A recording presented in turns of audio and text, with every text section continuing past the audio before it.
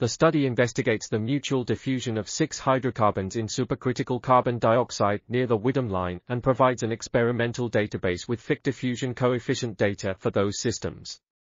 Taylor dispersion experiments are conducted to analyze Maxwell-Stefan and Fick diffusion coefficients, as well as the thermodynamic factor that relates them. It is found that the peculiar behavior of the Fick diffusion coefficient in some 485804/H-box, CO_2, 485804 CO2 mixtures in the extended critical region is due to pronounced clustering on the molecular scale.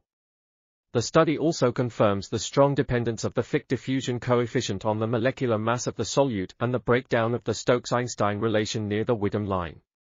11 correlations for predicting the Fick diffusion coefficient of 485804/H-box, CO_2, 485804 CO2 mixtures are assessed, and a two-step approach is proposed for predicting the infinite dilution Fick diffusion coefficient of supercritical 48580/H-box, CO_2, 48580 CO2 mixtures based on temperature, pressure, or density, and molecular solute mass as input parameters.